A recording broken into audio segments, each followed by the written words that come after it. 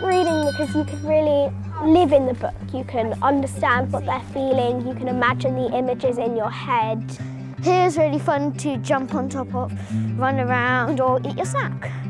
Lots of people come here and I find it a really fun place to be. My favourite part of school is lunch because you never know what it is and it's always a different thing on every day, apart from Friday, which is fish and chips. The love of learning is key to what we do. We believe that if children are happy and they want to be here, then that love happens. So we try to make the whole experience from the minute you walk through the gate to be joyful, and learning is at the heart of it. We get a lot of choices while still learning, so we can be like creative while still learning and working hard. I feel really free because you get a lot of space to just move around and just be yourself.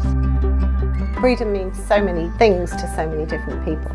We value it for many different reasons in the huge space that we have, in terms of just being able to have that feeling of running free.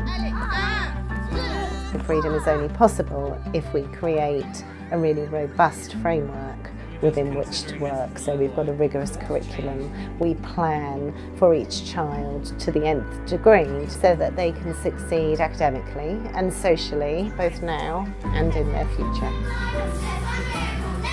You can express your feelings and wear what you want to wear and have amazing friends. We really value the notion of agency, the children to be active participants in their learnings.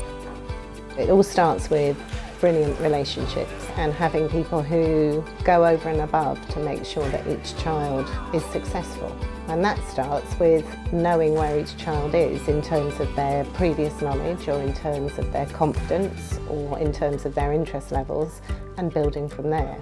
We're teaching children, we're not just teaching a curriculum. Our teachers are very kind. And if we don't understand, we'll just tell them and they'll help us and give us some extra learning time. 3, 2. You want them to go home and talk about the best thing that they did, and to find it difficult to find the best thing because there were quite a few best things. My teachers, Kate and Caitlin, they are so fun.